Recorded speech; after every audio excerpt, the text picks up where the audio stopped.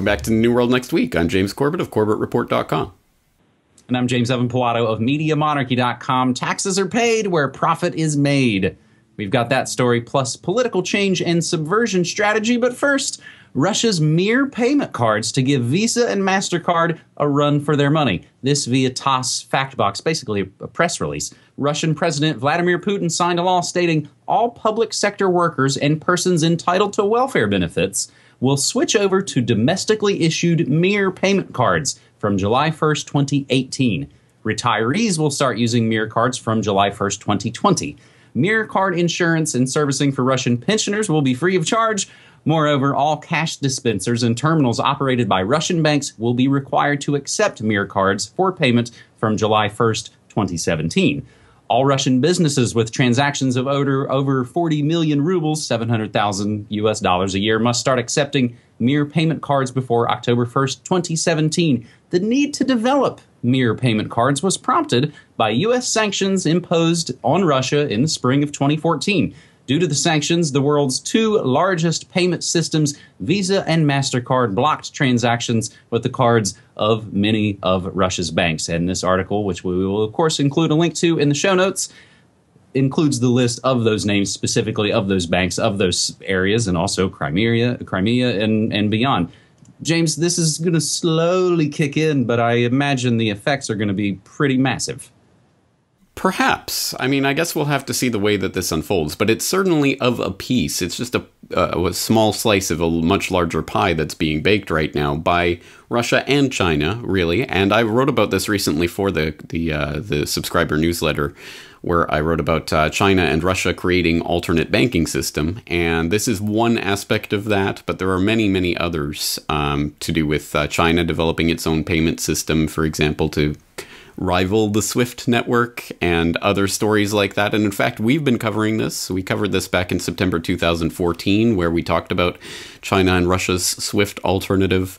I wrote an editorial about it back in March 2015. So this is a long-term developing story, and this is just one little piece of that story. But I think the one thing to keep in mind about this story is that you're very right to point out the press release kind of nature of this. It's clearly coming from Russian mouthpiece media, so it plays up the system and doesn't play down some of the downsides to the system. For example, if you read the fine print, you find out that for this new payment network doesn't work from 9 p.m. to 5 a.m. Moscow time. So that, kind of puts a significant damper on transactions. And it costs up to 5 cents per wire transfer, which is regarded expensive. And you note that this new system is mandated to work with ATMs in the country in the coming months. But interestingly enough, I noted that Beyond the Headlines had this story about a ATM virus that has recently taken hold in Russia, where basically it automatically dispenses large denomination bills when this virus gets entered into a system and people enter the right code. So it's a way to hack into these ATMs. And the virus does not have a file body, so it is not recognized by antivirus programs. It can therefore exist in the operating memory of an ATM for an unlimited time. It is the first time such a virus has been detected in Russia. So one has to wonder if there is some interesting financial cyber hacking or attacking going on right now from outside forces that are looking to undermine these types of payment systems. At any rate, perhaps this is all smoke and mirrors, because when you look, for example, into the Chinese payment system that was meant to rival the SWIFT network, which does the interbank communications and gives the transaction data to banks that are trying to settle transactions internationally. China not only kind of watered down their payment system before they launched it. At this point, now they have actually formally signed an agreement to use the SWIFT network to carry their transaction data. So the entire idea of this originally, supposedly, well, we got to get around the SWIFT network because we saw what happened with Iran when they were delisted in 2012. We don't want that to happen to us, so we'll have to create our own alternative. That gets watered down and watered down and watered down to the point where it is literally now a subsidiary of the SWIFT network. So I don't know. I mean, I think there's a lot of smoke and mirrors here and a lot of press releases that make things sound grander than they really are. Well, a lot of smoke and mirrors, and the virus story you mentioned is really interesting from the standpoint of what could be, virtual terrorism. It could even be disguised as someone else acting as some other nation, if you will, which perfectly sets us up into our second story this week on New World Next Week, episode 309. This is being published on May 4th, 2017, as we go to the London Independent. Owned by Russian oligarchs, German soldier posed as Syrian refugee in false flag terror plot. A cell of suspected white right-wing extremists operating within the German army are being investigated as the probe into an alleged terror plot widens. Prosecutors are investigating a group of up to 5 people surrounding a soldier accused of posing as a Syrian refugee to carry out a false flag attack. The suspect, named only as Franco A., was arrested after police traced a loaded gun he stashed at Vienna International Airport, but investigations at his barracks have revealed signs of a wider network. An assault rifle case carved with a swastika was found in his room, where the letters HH, of course Heil Hitler, were inscribed on the wall, and a Nazi-era pamphlet depicting a wear-marked soldier was discovered. He didn't raise any alarm over extremism while in the army, despite writing a master's thesis on political change and subversion strategy at a French university in 2014 that was found to contain far-right thinking. Now, James, this story goes on and on and on, but I've got to imagine there's got to be a lot of these kind of stories that we don't know about or don't hear about. And it's only because this ties into some larger terror plot that I think it's probably getting traction. But I think it's pretty great that shows like ours and many others in some ways have forced mainstream media to openly address and use the term and even put it in the headline from the London Independent: German soldier posed as Syrian refugee in false flag terror plot. James? That's exactly right. I've pointed that out before, that 10 years ago people didn't even know what that term meant, and now they're using it in mainstream headlines. So that is a significant victory if this is a battle for people's minds. Now, this story, as you say, it goes on and on. It's really fascinating and somewhat horrifying to think about the ultimate implications of this. But my mind immediately turns to Gladio B. And I think we have to see this in the bigger picture of what's going on here. We have obviously the NATO forces and all of their allies creating the original seed of this crisis by, of course, bombing Syria to smithereens, for example, or funding the terrorist insurgency that's tearing that country apart, and bombing Libya to smithereens, and all of that creates the crisis and the chaos and the tumult, which leads to all of this migration. And then they create the hysteria over the refugees are coming, and so they whip up all these stories about this and this and this and this, and half of them turn out to be false, but it's the headline that matters, not the reality. And then the other part of this, the fait accompli, is, and then we get soldiers to dress up or pretend to be refugees, get on the refugee system so they're accepting welfare, and then participate in false flag events so that we can blame them on those scary refugees, which, by the way, we created the whole crisis in the first place. It's problem, reaction, solution in every way. They're manipulating it on every side to make people, again, fall into their paradigm where, it's the virtuous European West versus these Muslim hordes that are invading, that are actually German soldiers dressed up as Muslims, and all of this. I mean, it's flat out blatant in your face that they are controlling this. And this is the way that Gladio B, or its next iteration, whatever, is operating now. The original Gladio, obviously, they were dressing up as commies and whatever to do bombings so that they can demonize their political opposition. It's the same thing here. They're trying to stir up the clash of civilizations. That is the game plan. And I've talked about it before. Samuel P. Huntington and others have been writing about this for a very long time, and they've been salivating at the prospect of this, because this is the next rung up the ladder of collectivization into regionalization towards global government. And they can't get you there until they get you into these false narratives, and they're spinning them with stories like these. It's a fascinating story. I hope people will go and read the original. And there was a one before this that I tweeted out earlier in the week that was the sort of the beginning of this story, and this is the second part of the story. So we'll put both of those in the show notes so people can read up on it. But this is it. This is how Gladio works. And you've even got me thinking. I know it's on a kind of smaller level, but still pretty massive here in the States. You know, I'm here in Portland, Oregon, the home of the Trump riots. And of course, this last May Day, you see massive fights. And again, it's a perfect storm of who knows who's stirring up what for the benefit of some other entity, some other being. So again, it's getting people to kind of fall into these paradigms. And it's just, I kind of watch it play out in my local news. It's almost embarrassing, James.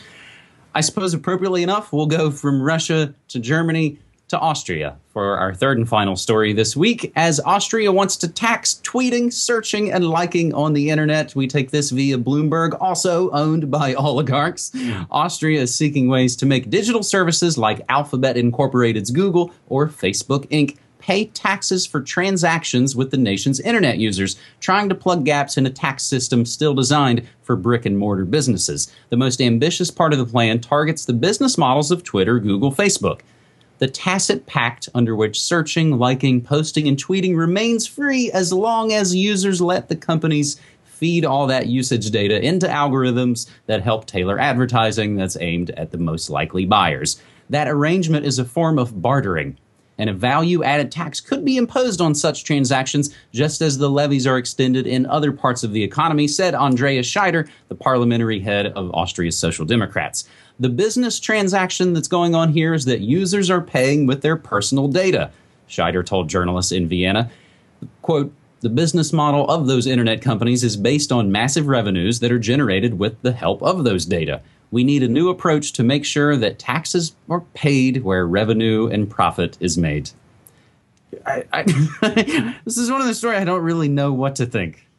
You start to think that it is maybe a pushback. Maybe we don't want all of our personal information out there given, but all of these situations come back to the fact that we've all clicked, yes, I agree, I've read the terms and agreements, I know you're going to give everything away. James, what do we do with this? Here's where my mind goes with this. This is another demonstration of the fact that the government believes it owns you.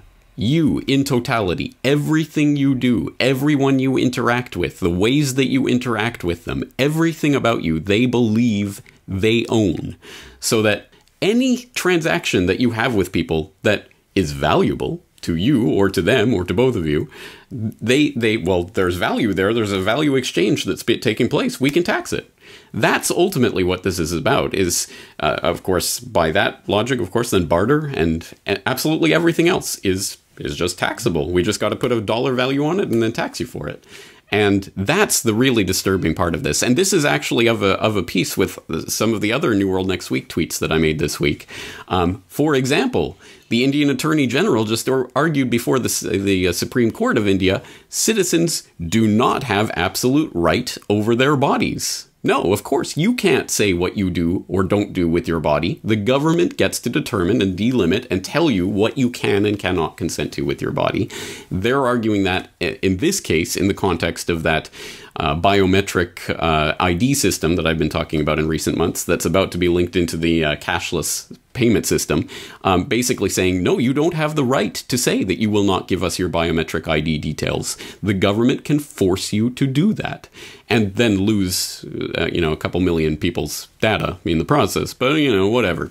But that the government is explicitly in that case arguing we own your body. And of course, that's what, for example, the drug war, that's what it's about. It's the government saying we own your body. We can tell you what you do with your body or don't do with your body. And this is the same same idea as a story I tweeted out. Hundreds suffer as city shuts down church for helping the homeless. You cannot do things like that unless we give you the proper go-ahead. And in this case, it's a zoning regulation.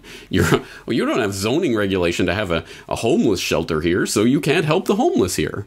We get to tell you what you can do, where you do it, and what you do with your body, or what you don't do with your body. We can tell you if you can consent or not consent to the things that we want to do with you.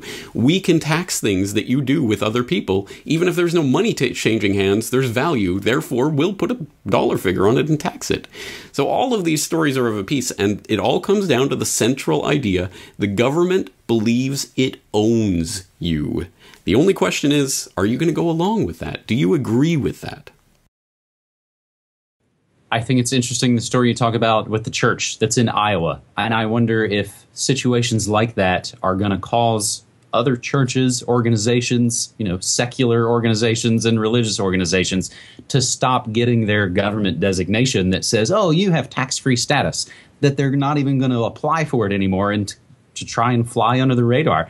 That, I think, is a kind of huge way that we're winning, that even people that we wouldn't normally align ourselves with politically or socially or whatever, again, constructed divisions, when they all start to get to the same point of saying, I want to remove my consent and involvement with anything that has to do with the state, that's a positive thing. One of your other tweets was about MIT, that they've noted something about 1 in 3 kids in developing countries aren't documented. Their births aren't documented, James, and you noted, hey, that's a good start. And I actually included that on my latest Good News Next Week episode. Do you want to say anything about that? Oh, no, go ahead. Oh, that story, the MIT story about undocumented kids, kicks off my latest episode of Good News Next Week. As James, you and I started here back in 2015, we included on every New World Next Week episode some kind of good news. So I took that and made it a spinoff and make episodes of Good News Next Week. And this week's episode, Being in Nature Naturally Makes You Feel Better. Stop the presses. Going out in nature is actually good for your mind and body and soul. Also talk about a little bit of hemp health and the trash monster. And all of that is available on the episode of Good News Next Week. And James, I'll just close out by saying you and I make independent, non-commercial, alternative work, and we can only continue to do that if people support our work on Patreon and beyond. Well, after an episode like this, I think people do need a dose of good news, so I hope they'll switch over to your channel to watch that. All right, James, thank you for these 3 stories. We'll talk to you again next week. Thanks, buddy. Take care.